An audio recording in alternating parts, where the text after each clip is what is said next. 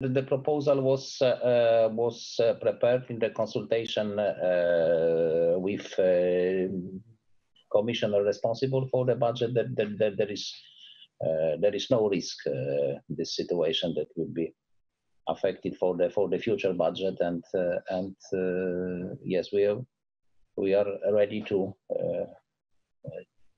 from the 2020 budget to finance this additional additional support.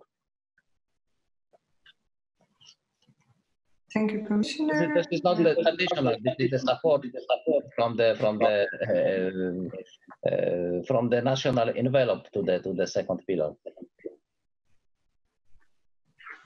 Okay. So the programs in the next 7-year budget will not be affected at all. There will not be less paying. The Commission will not be able to pay out less money.